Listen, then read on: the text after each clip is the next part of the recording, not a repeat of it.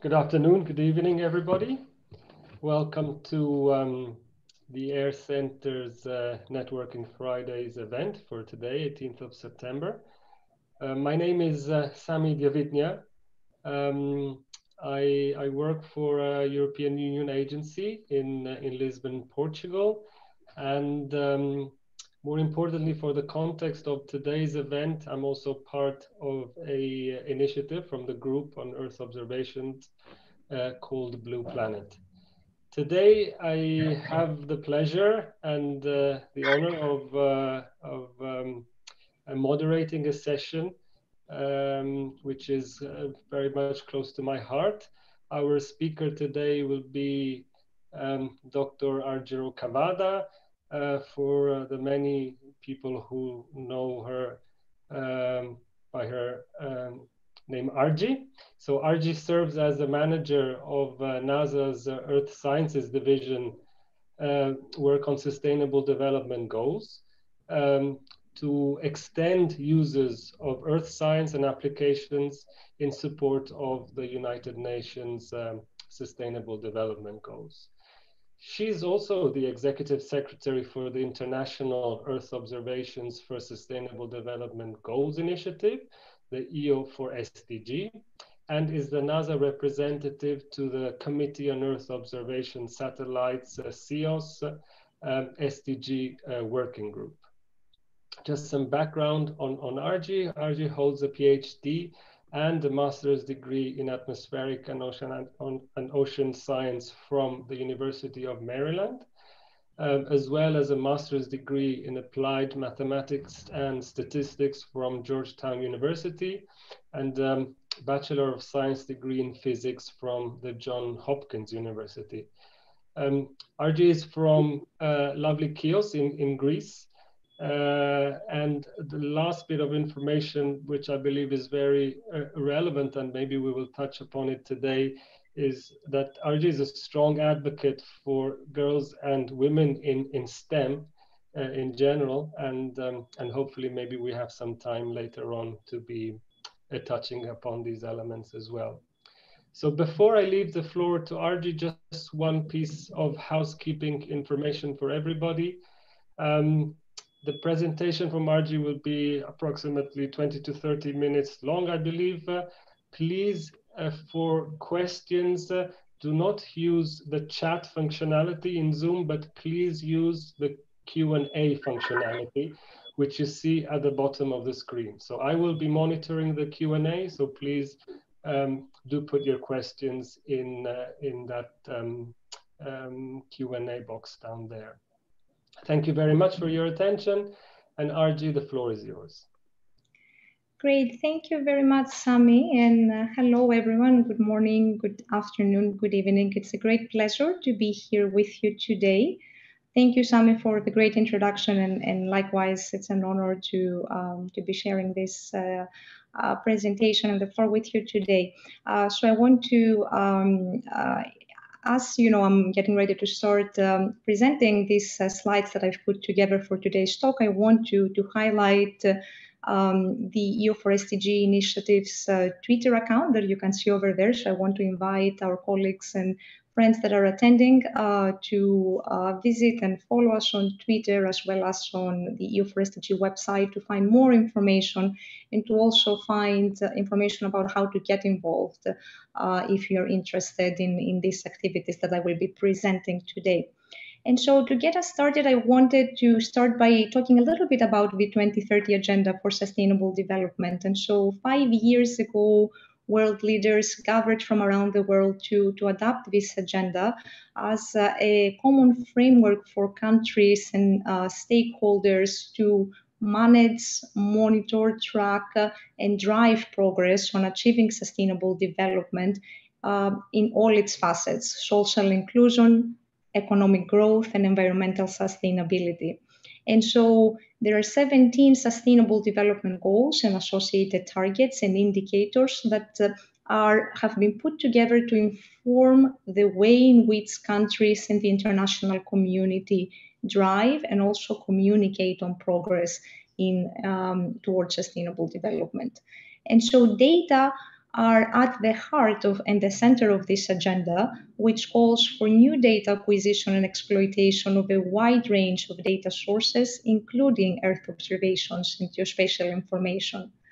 And based on the most recent report that was released in 2020, issued by the UN Secretary General, the report looked at progress achieved thus far before the COVID-19 pandemic and noted that progress remained uneven and that we were not on track to meet the SDGs by 2030. And so the report also highlighted some significant gains that included, for instance, improvement in access to safely managed drinking water, as well as in areas that pertain to gender issues, such as increase in women's representation in leadership roles worldwide. However, the report also noted that there is still a number of people suffering from food insecurity, and actually that number has been on the rise, in addition to the alarming levels of continued natural environmental deterioration and persistent inequality across regions. And so with the COVID-19 pandemic, this health, but also economic and social crisis that we're all currently undergoing, there is an increased threat toward the progress already achieved, and also therefore the UN Secretary General has called for using the SDGs as an organizing framework to help both address and deal with the current pandemic, but also to support the recovery effort that countries are and will be putting forward in the future.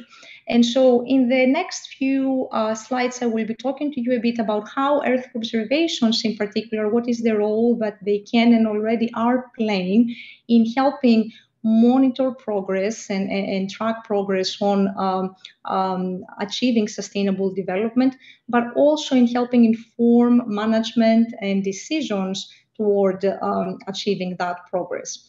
And so to begin with, Earth observation data acquired remotely by spaceborne sensors or airborne instruments, in addition to in situ sensors and observations, represent valid and globally consistent sources of information for monitoring the state of our planet and increasing our understanding of Earth processes. For instance, Earth observation data from satellites provide a unique ability to help monitor changes in global land cover and also measure the extent of land cover types and their changes over time. And there are many other applications, and we will be visiting some of these applications today.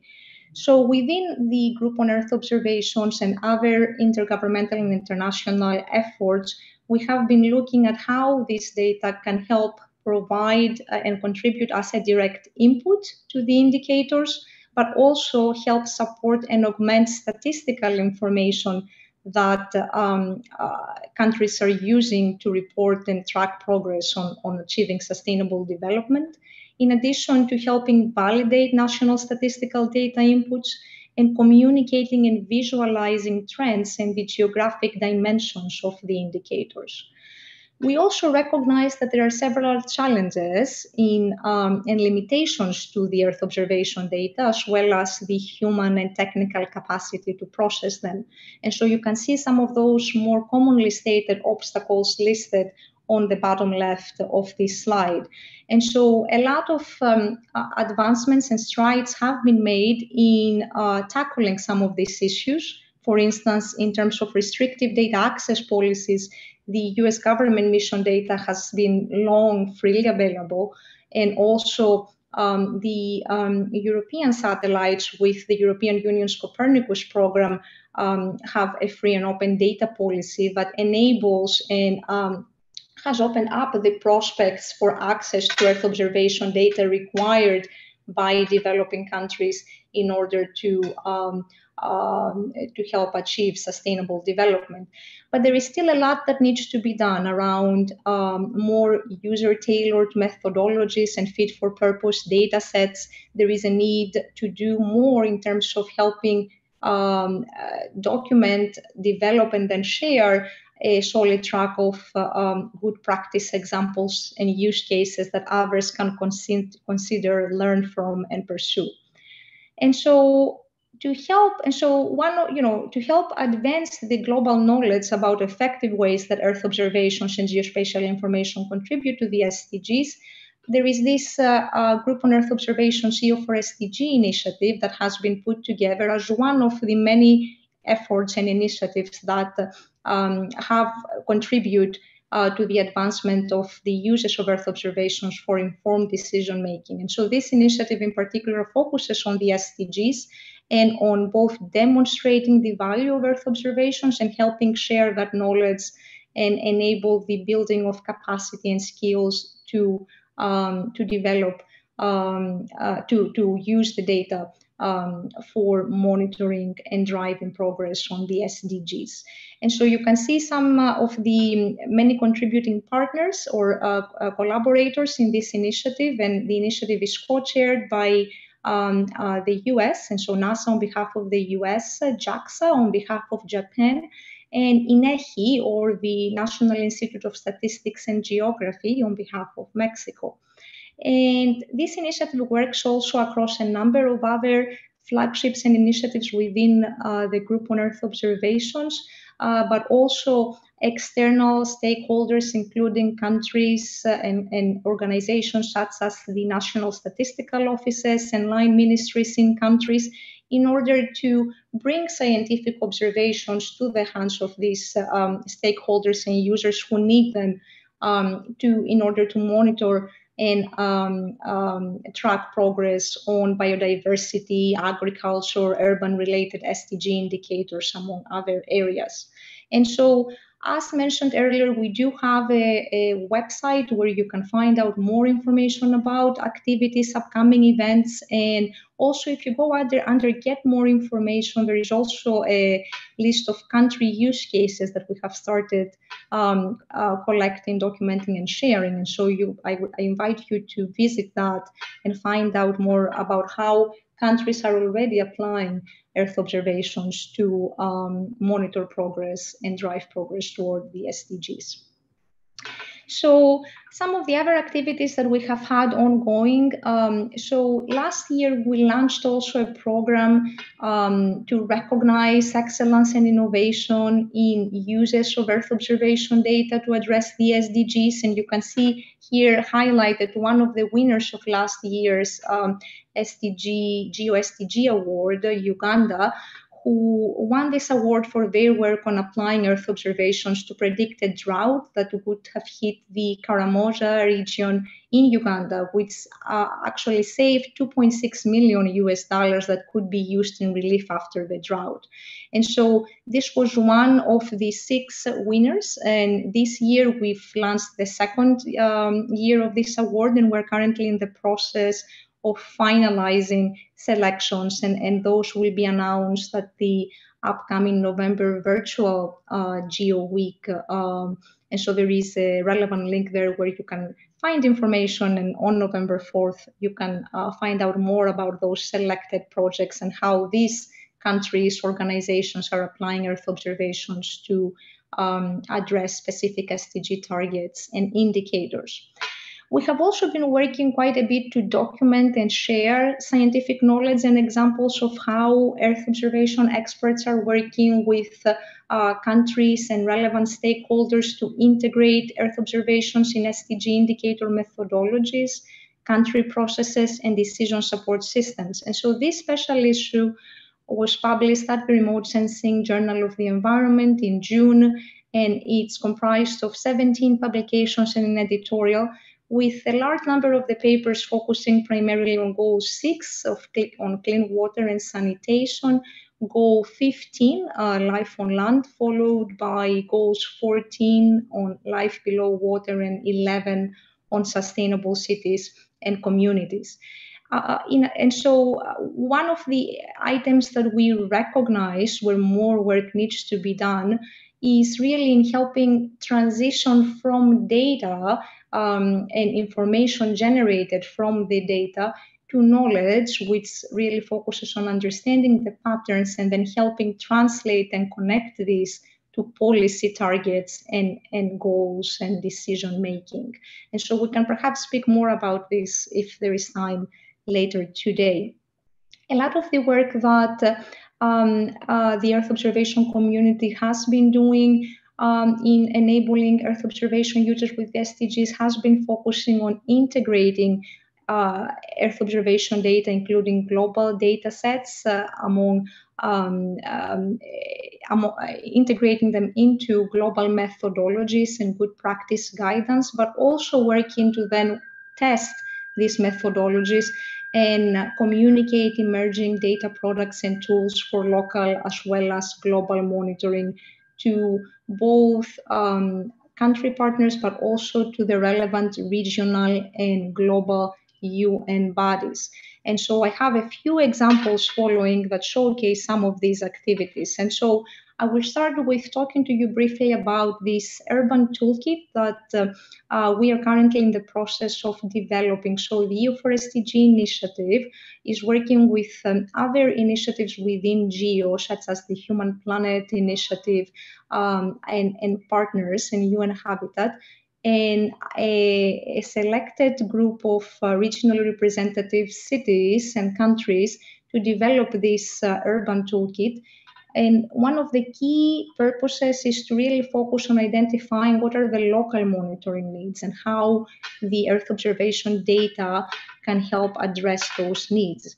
And so we're currently working on putting together some overall guidance, but also sharing relevant data sets and tools, in addition to innovative practices and use cases, good practice examples from countries and cities that are already applying the data to inform specific targets and indicators. And just to give you a couple of examples, here we're looking at changes in land use as population changes within urban settings. We're looking at how Earth observation data can help inform and assess changes in slums and informal settlements in cities, but also looking at aspects of air quality in urban environments or access to open shared space.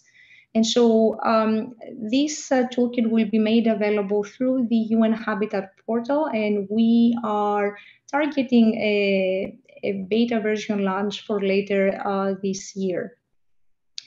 The next example that I wanted to share has been this multi-stakeholder collaboration focusing on Goal 6, and in particular looking at freshwater-related ecosystems changes. And so UN Environment is the custodian agency for this particular indicator and has worked with GEO and several space agencies and research networks, in addition to Google and other stakeholders, to put together both a step-by-step methodology that follows a progressive approach in that it enables and suggests the use of available global EU data products in conjunction with nationally derived data in order to provide and help assess changes in the extent as well as other parameters that relate to freshwater-related ecosystems, such as quality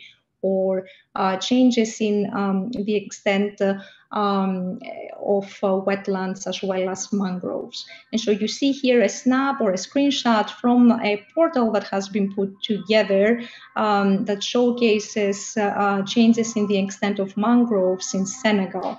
And so several of the global reference EU data sets have been integrated into this portal, and you can find out more information on this by going to the SDG661.app web portal.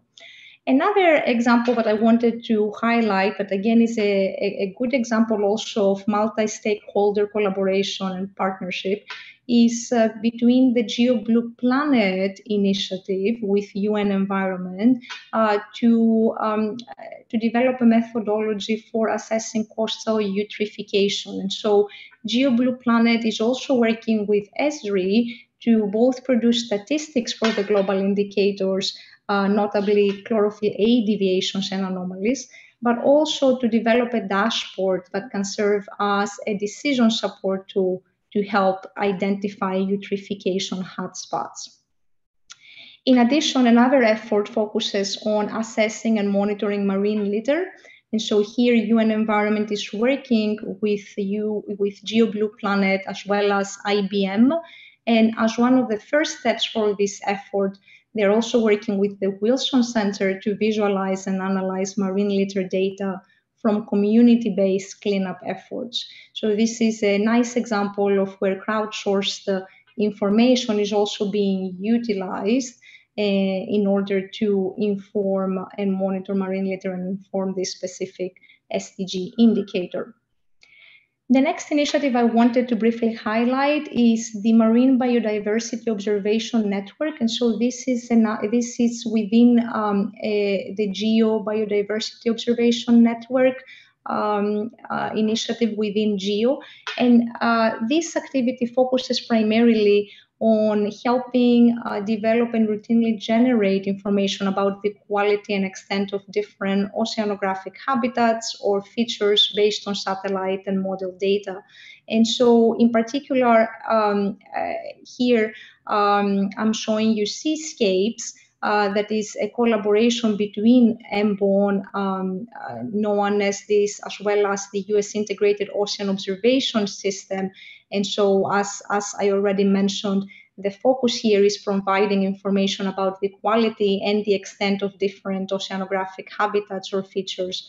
And so this can be used to assess and predict, for instance, different planktonic and fisheries communities that reside within the seascapes.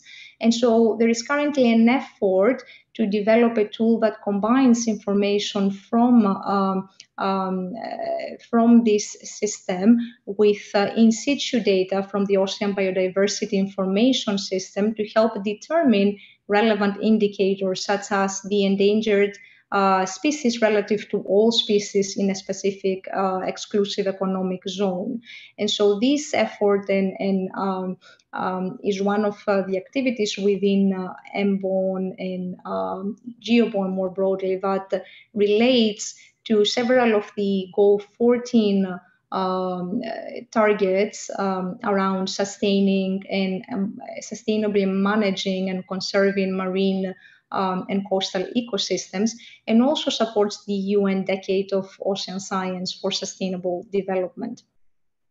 So for the last couple of slides that I have here, I wanted to also share some information on a couple of projects that are working at the global, and the second project that I will share works at the country level to enable the broader use and help build capacity in utilizing Earth observations for specific SDG indicators. And so this is a project led by Eric Sanderson of Wildlife Conservation Society. And this project focuses on developing a new real-time integrated mapping and reporting system that produces regional results about sites important to biodiversity. And so this is specific to Goal 15 Life on Land and Indicator 15.1.2.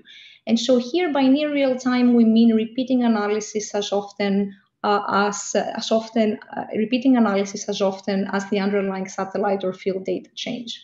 And so this project focuses in particular on tigers, and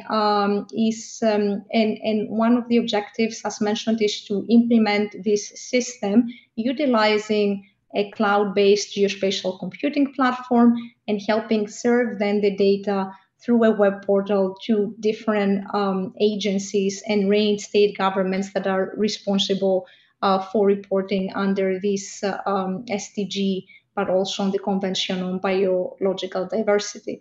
One of the challenges that is recognized through this project is acquiring data from countries and relevant organizations. And so organizations many times fear sharing the tiger location data due to unscrupulous use, for instance, poaching, and therefore currently the project is using simulated data. And so this is a continuous effort to help build trust and work hand in hand with end users and stakeholders to both develop the trust, but to also enable the sharing of information so that Earth observation data can be, in fact, put to use to support this effort. And so the last project highlight that I wanted to share with you is another activity, again, taking us more on Goal 14. And so this specific project focuses on Belize, and in particular Belize's Barrier Reef Lagoon and the Belize River watershed. And it explores how Earth observation data, including optical data sets, as well as in situ measurements of coral reef extent and water quality and nutrient load parameters, can help Belize in assessing changes in water quality and better managing their marine systems. And so one of the partnering organizations here is the Coastal Zone Management Authority and Institute in Belize, who is responsible for monitoring coastal and marine water quality. And so the team has been working hand in hand with the Belizean government in order to develop this effort and to also help strengthen the overall capacity of key institutions in Belize in using Earth observations for marine and terrestrial ecosystem monitoring. One of the areas that they have noted as an area of a challenge, it has been around the need for more institutional coordination and adequate coordination among the entities that are responsible for monitoring and data collection, and then for reporting at the national level on the SDGs, and also reporting up to the United Nations. And so these are some indicative examples of the plethora of activities that are taking place. And with that, I would like to thank you all very much for listening in, and I'll be happy to take questions and have a discussion. So thank you very much.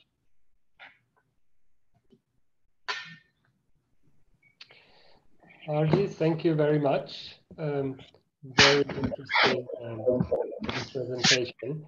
So we have some questions, Argy, coming in. We have some that are also being channeled through WhatsApp. So I will be going through these different platforms. So the first question we have on the Q&A, Argy, is the following. The Sustainable Development Goals, the targets and indicators assume that there is a global consensus that these are laudable goals. However, geopolitics in many cases is trying to sort them in one way or the other. The question is, what can we as scientists and researchers do to promote the use of factual information in the face of pushback, often from national leaders, scientific evidence? Great, thank you very much, Samy, and thank you to the person that asked this question.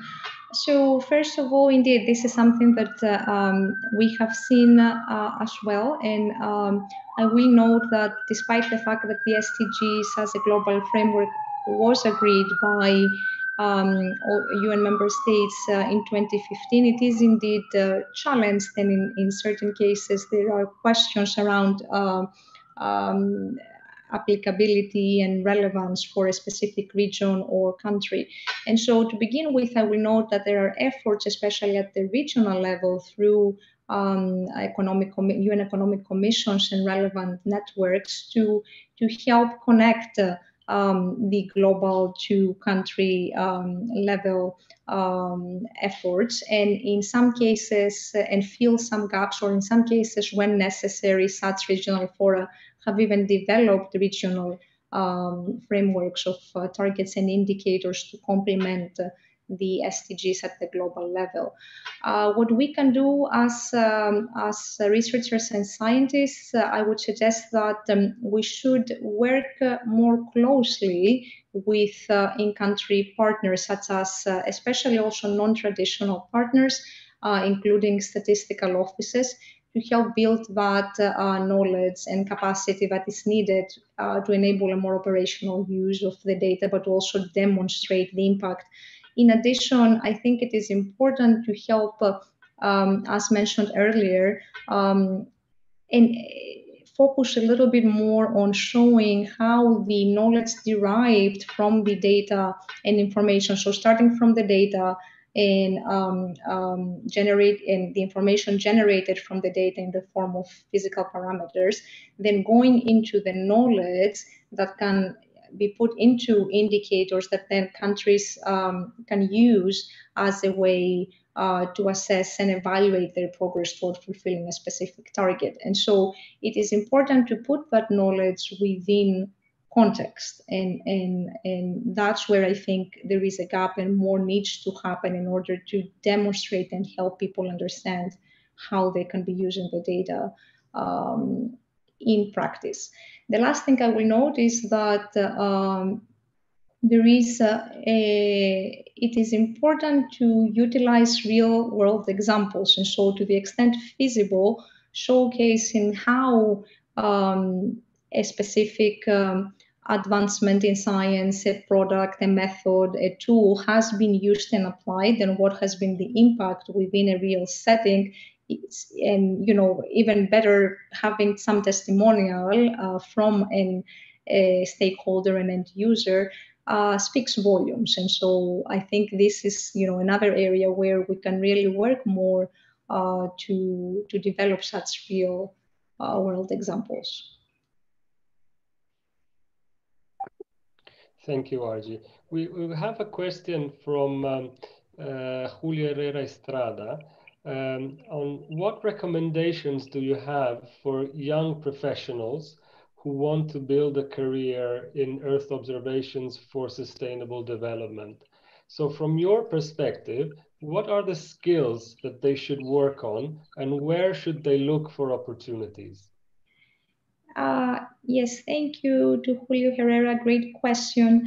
And so I would say that, first of all, it is important to follow your passions. And so if sustainable development and Earth observations is something that you find that you have a passion for, I think that getting involved from early on in relevant societies, especially in some interdisciplinary research from whether it is, even early in your academic career or even high school, getting involved in the project that examines the intersection of sustainable development itself and how it intersects with science is key.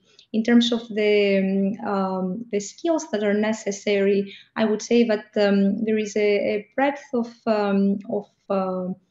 backgrounds and people from diverse backgrounds that are involved in this field, and so certainly having a background in earth science and research provides you with skills that are necessary to understand how the data can be applied, analyzed, what can be some of the main obstacles and challenges and limitations to the data.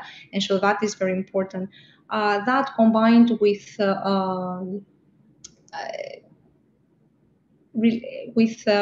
interpersonal skills, with building those interpersonal skills, building relationships, connecting and learning from others, and exposing yourself to a diverse to groups that have diverse backgrounds and knowledge, not just educational and academic knowledge, but also that bring in those other differences, cultural differences.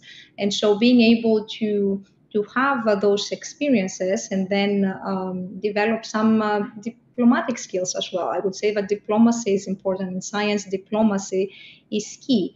The last thing, which is something that, for instance, I am continuously learning, and I had to learn more while working on the Earth observations and sustainable development goals, has been connecting with people from diverse backgrounds or different sectors who may not necessarily share, or sometimes may not mean the same thing to them that they mean to a person that has an earth science background. So talking about uncertainty, speaking with statisticians, or working with national governments and decision makers. So being able to being interested in learning from people and interacting with people, I think, is key. And then being able to have a combination of these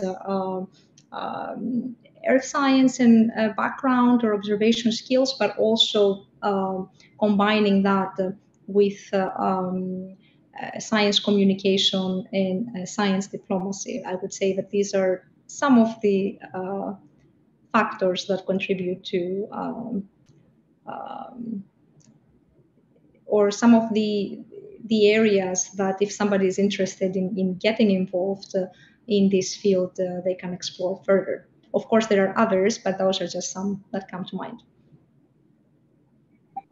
Thank you, Argy. And if I may add to that question, based on your involvement and advocacy for the girls and women in STEM, how would you extend that to actually trying to maximize the opportunities of girls and women in this very subject, from a personal perspective and in a wider context as well?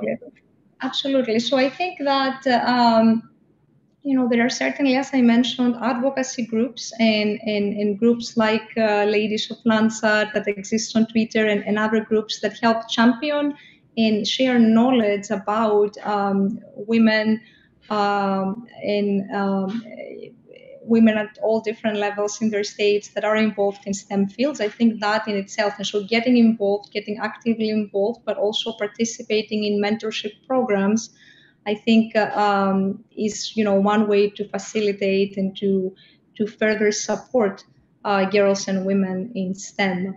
There are opportunities there are many opportunities to contribute, and so everybody interested can contribute, in different ways. And so I would say that from mentorship programs, advocacy groups, as I mentioned, but also scientific societies like the American Geophysical Union, the AMS, there are opportunities to get involved and further especially support such issues. I would say that also it's very important to find a champion that can support you throughout your academic and professional career, and to have good models to follow, and to just continue producing good science, doing good work, and learning from others. I'm not sure if I'm answering your question, Samy, if you were looking for something else. Yeah, okay. Thank you, Argy. I have a number of questions coming in, Argy, on specifically how states can get involved with the EO SDG initiative. But before I go into that, I wanted to ask you a question related to the complexity of the UN system and of the SDG architecture, because it's not always clear who is responsible for reporting at national level, who the custodian agencies are. You did mention the national statistics.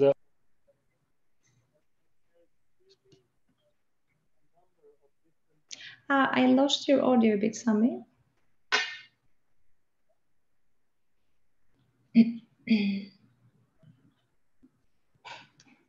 I cannot hear you.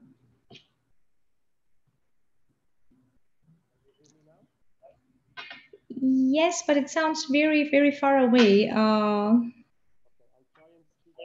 I see others cannot hear as well. I can hear you a little bit. I think you were speaking about the complexity of the... Can you hear me now?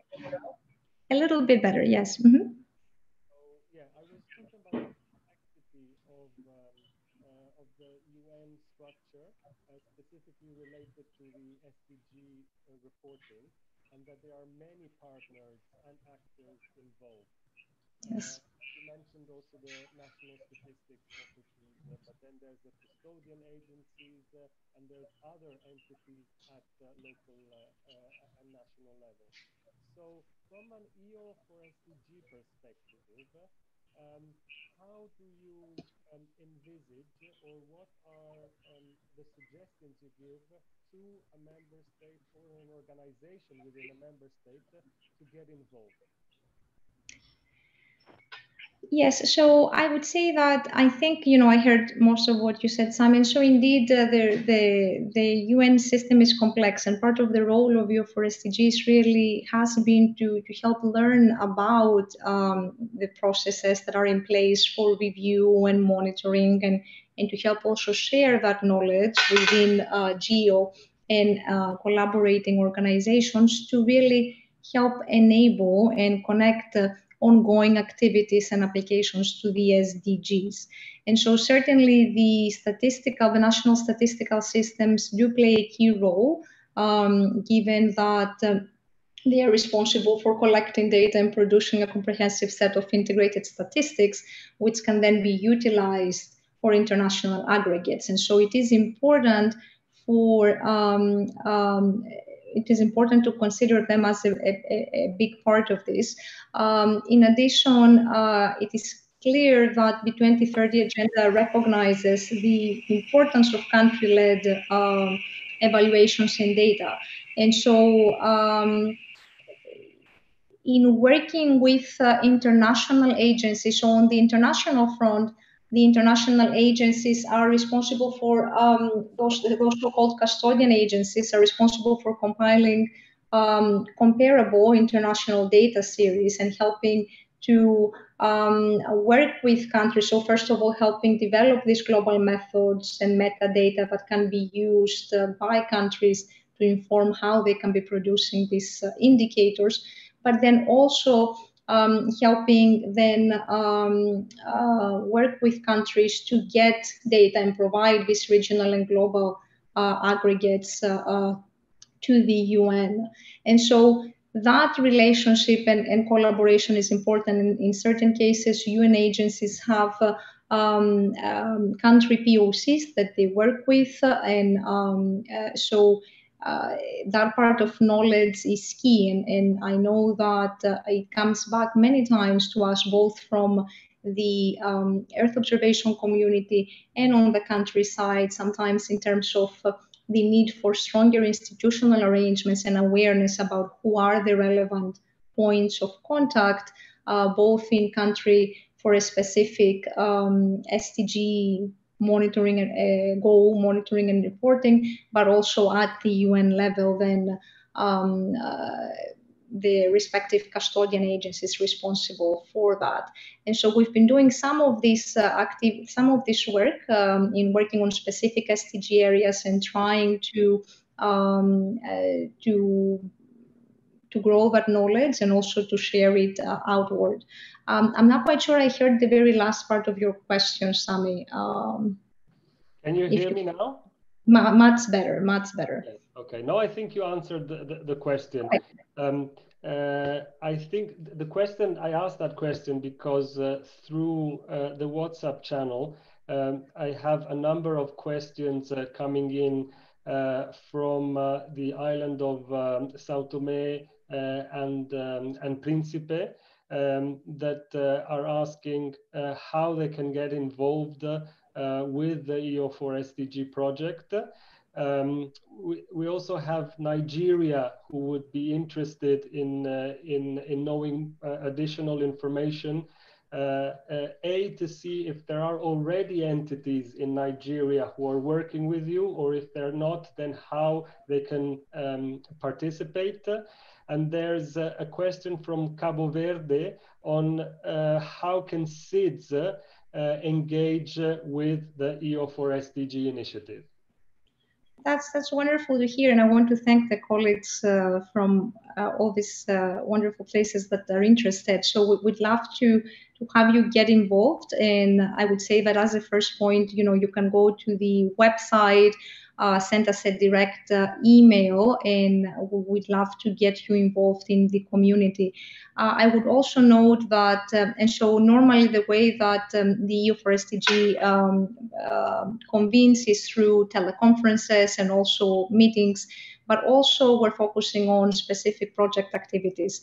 And in doing that, in particular, we work with other thematic initiatives within GEO that may have a particular focus and expertise on one area. So I would encourage the colleagues to link with us. You can link with me directly or go through the EU4SDG website and send us an email through there. There is also the Twitter account that I mentioned, so you can follow us there to get more information and also send us a direct message there. In addition, we would be happy to also link you with other GEO activities, as I mentioned, depending on the specific area of focus. For instance, if there is a specific need or interest on biodiversity or on a different on use of Earth observations for agricultural purposes, then there are respective initiatives that would be appropriate to work with, and so would love to also put you in touch with them. But noting that, I would say that there is, it's an open, I mean, certainly this is an open community, and so we invite people to join. I did see there was I see a question about specific global initiatives looking at early warning indicators. And so for biodiversity, but also for other areas, I wanted to speak to that briefly and highlight GeoGLAM as an open community that is built around common interest in agricultural monitoring. And so in addition, of course, I highlighted earlier MBON as part of GeoBON, the Geo Biodiversity Observation Network that is focusing on facilitating or enhancing national biodiversity observation systems. And so these are just a couple of initiatives that come to mind that are working toward producing or updating operational products. For instance, global change detection maps of forest cover, or looking at marine environmental databases and developing a compendium of those. And so certainly there are those activities that are ongoing and very well established. Thank you, Argy. There's our colleague Frank Muller-Karger, who is involved in both MBON and Blue Planet, wanted to know from you how you see the GEO members and groups involved in the UN Decade of Ocean Science for Sustainable Development be involved with your initiative, and if you have any suggestions for mechanisms to fund such an involvement between these initiatives. So I think that in terms of, as I mentioned, this is an open community. It's an initiative that is built around a common interest and intent in enabling further uses of Earth observations for the SDGs. And so the resource commitment of participants is based on best efforts. And so all who share a common interest for Earth observations for sustainable development goals are welcome to join. There is no formal membership process. And so the best way to get involved is to reach out to the EU4SDG. You can reach out to myself, or you can send us an email, as I mentioned, to get involved in a specific, in our community, but then also in a specific working activity or initiative. GEO, within GEO, there have been more efforts lately around engaging and sharing knowledge about funding mechanisms. And so there is certainly a community where more information can be found. But I think that's, that's what I would share about this. And thank you, Argy. We have a comment in the chat regarding the women in STEM. We have Suleiman Sadiku, who is sharing a piece of information that I believe is of interest to everybody. And the Federal University of Technology in Mina is sending a proposal to the Association of Commonwealth Universities on a gender grant, on an annual call on gender, and all researchers in member countries, I believe, from the Commonwealth can apply. So this information is available to everybody. There's also always from the chat a question from Cape Verde that makes reference to training school. And I'm not sure if I'm interpreting this question correctly, but the question from Cape Verde is a training school opportunity open to everybody, and how you get access? Okay, and I'm not, so this is on the chat window, but I'm not quite sure. Is this from Suleiman? No, Suleiman was before on the annual call, and yes, of course, yes. I'm not quite sure about the training school that our colleague from Cape Verde.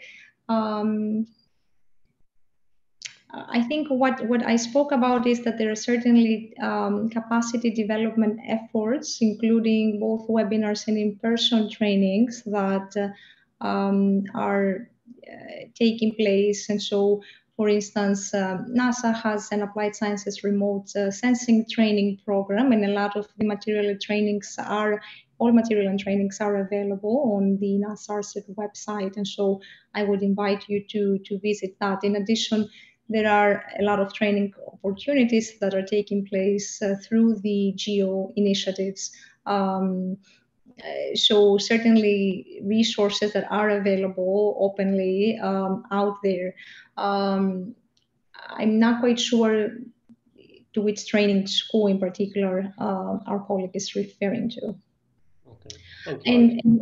Yes, and so going back to a little bit more, so I think we've talked a bit about women in STEM. We talked about the importance of female STEM pioneers and also experts in the field and mentorship. But I think there are certainly also programs around and scholarships supporting women in STEM. So these are resources and opportunities that young women interested in getting into a STEM field can be pursuing. I'll just add that. Thank you, Argy. We have then a couple of questions related to your partnership with Blue Planet, and there's somebody who's asking how you can access and contribute to the coastal eutrophication application. And where to gather additional information on the marine litter project you mentioned. So I think that I would certainly point out our Blue Planet colleagues, and I mean, Samy, you are one of them, and you are involved in these efforts. I would suggest that I can include in the chat the GEO Blue Planet website, and so you can connect with Emily Smale and colleagues from Blue Planet that could help get you involved in those ongoing activities. So it's geoblueplanet.org. And I'll add that to the chat window. Yeah, and also Emily's contact will be Sure. helpful as well. Yeah. There's a question coming from the Caribbean area, Argy. They are asking if there's other projects in the Caribbean where EO4SDG is involved, in addition to the one you mentioned in Belize. Yes, and so the one that I mentioned in Belize serves as a demonstration for EO4SDG and is a NASA-funded project, and there is a partnership between NASA and SICA, the Central American Integration System, that was recently developed. And so specific activities that have stemmed from that partnership are currently ongoing. I would need to get back to our colleague with respect to a specific list of other activities. But there is certainly enhanced collaboration, especially through this partnership with SICA. Okay. On the question of getting involved with the initiative, there's a question from Fatima Khan that is asking if individuals as well can get involved. So is the partnership open only to research organizations or national administrations, or also to individuals? It's certainly open to individuals. Again, within what I mentioned, I mean, I would say that we definitely welcome participants to join. Again, this is the research commitment is based on best efforts that, as I mentioned, but if you share the interests of EU4SDG, you're welcome to join the community. And if you wish to contribute, we would love to have you involved. And I did include the chat in the chat window, the contact us information for EU4SDG, where you can send us a direct email or find the other forms of communication. Something related to this, Argy, you mentioned crowdsourcing data, citizen science. In your opinion, what is the role that crowdsources data and citizen science has in support to EU4SDG as an initiative, but in a wider scope for monitoring and reporting of the targets and indicators? Thank you for that question. So certainly there is an increasing role that we see in citizen science, and there are at least 5 SDG indicators where citizen science is contributing. I would invite colleagues to look at for a recent publication by Dilek Freisel from IASA on citizen science data and SDGs. And so, just to bring a couple of examples, for instance, I will bring up OpenStreetMap as an online crowdsourced community-driven project that focuses on producing an open and free map of the world. And so, in a sense, I think this is already a great example of how crowdsourced information can be used and serve or facilitate purposes that relate to disaster response and humanitarian aid, including the SDGs. And if we look at the SDGs in particular, on Goal 9, and in particular an indicator that focuses on the proportion of rural population that lives within a certain distance from all-season roads, OpenStreetMap data are included as a complementary or alternative source of data for countries that perhaps do not have sufficient information on road location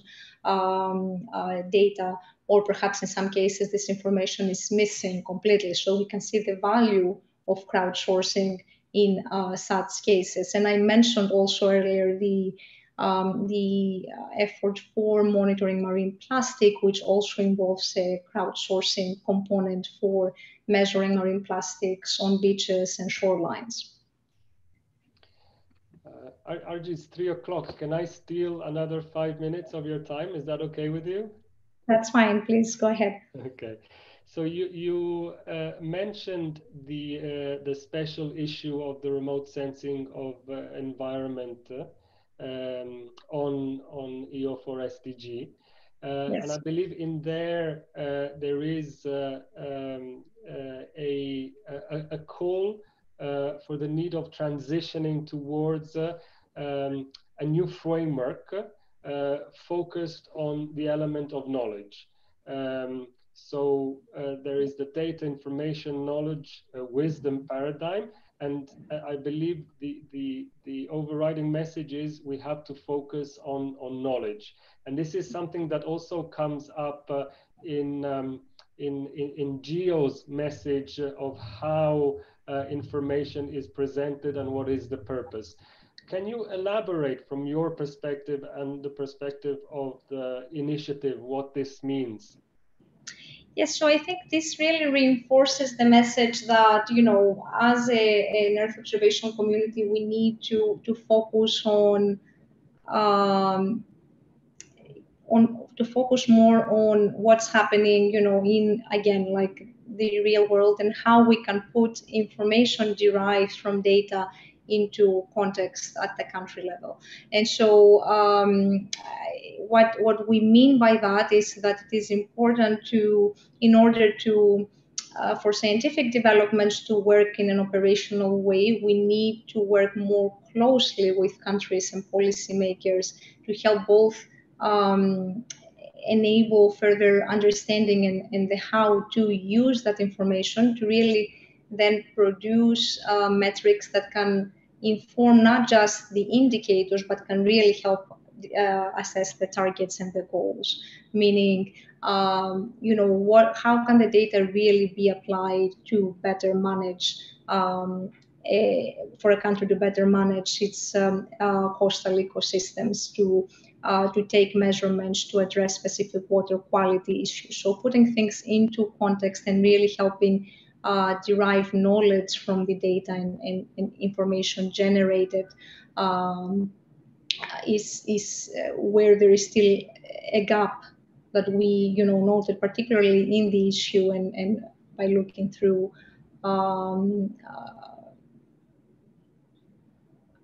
the collected knowledge. I'm using knowledge again, but the collected information provided through the publications there. So I think that's primarily it. So how can we produce and how can these indicators or indices really represent the knowledge that is necessary to policymakers to drive wiser decisions, and how the Earth observation community can focus more on that aspect of the workflow or the process. I have one last question, and then I will leave the floor to you, Argy, to maybe, if you want, provide some last comments. And do you think that the Earth observation community is selling itself short when only discussing about the tracking of the progress of the SDG? So the question is the disaggregation, so on a spatial and perspective, but not only, is extremely important in the SDG framework, and Earth observation is uniquely positioned to provide this. So is it that we have to go beyond the concept of just using EO to monitor, but to actually address the SDG targets by identifying hotspots or providing forecasts? What are your thoughts on this?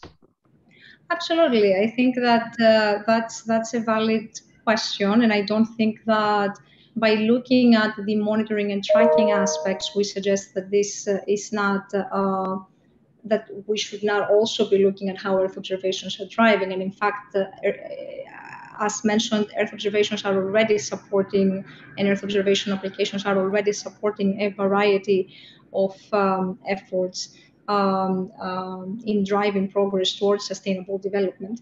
And so I would say that I do not believe, and some of the examples that I've highlighted do not actually solely look at monitoring and tracking, but also through that at informing implementation and also driving progress toward the SDGs. So absolutely agree, and I think that we need to work on all these fronts. Thank you very much, Argy.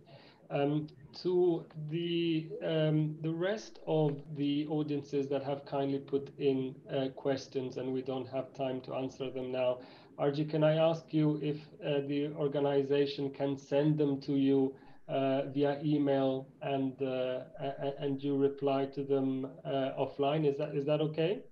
Yes, I think that would be fantastic, Samy. I'd love to have that opportunity. And, just in thinking about the last question, I will note that there are ongoing efforts to integrate information, to integrate Earth observation data with socioeconomic data and to help generate storylines or story maps, looking at status and trends. And also, ultimately, the goal is to generate policy messages. And so, certainly by looking at how Earth observations can help countries monitor the SDGs, we're also looking at this as a way to help bring further awareness about all the derived benefits from applying Earth observations toward also driving progress. So yes, so I'll stop there, and absolutely I'd love to answer other questions offline. Thank you, Argy. Well, it's been an absolute pleasure, Argy, talking with you. Sorry to have gone over the hour that we were given. In fact, there's more comments and questions coming in, but I leave the floor to you, Argy, if you have any concluding remarks you would share with everybody. And once again, from me, thank you very much for this enlightening hour and a little bit more of your talk. Absolutely. Thank you, Samy, to you and the meeting organizers. I want to thank our colleagues. My eye did catch Frank Miller-Karger, who contributed a couple of slides on M1 here. So I want to thank him very much. I want to thank Emily Smale and other colleagues from the GEO SDG initiative, including our colleagues at ESA, the European Space Agency, Mark Paganini. I want to thank Lawrence Friedel from NASA, Paloma Merodio from Mexico, as well as Chuishida from JAXA, and many of the other contributors to this effort. There is certainly a lot more that wasn't covered in today's presentation, efforts that are happening at country level, like, for instance, I just want to note that, this was just a small presentation of the activities that are going on, and there are certainly a lot of remaining challenges, and therefore I want to invite colleagues in participating today to reach out and join our initiative at EO4SDG or one of the other GEO initiatives that are focusing on a specific thematic area that relates to a specific goal. But in the end, I think that we all are aiming to better utilize data derived from Earth observations to drive informed decisions, to move toward better, more sustained, more resilient societies, and to definitely utilize this information to also build back better from the current pandemic. So I want to thank you all very much. And again, I'll be happy to answer the questions offline later on. Thank you, Samy. Thank you very much. One last message to everybody. Argy's presentation will be available on the Air Center's website soon, as well as the registration of the event that we had today. So once again, thank you, Argy. A real pleasure talking to you. Good morning, good afternoon, and good evening to everybody. Okay, bye-bye. Thank you. Bye-bye. Bye-bye.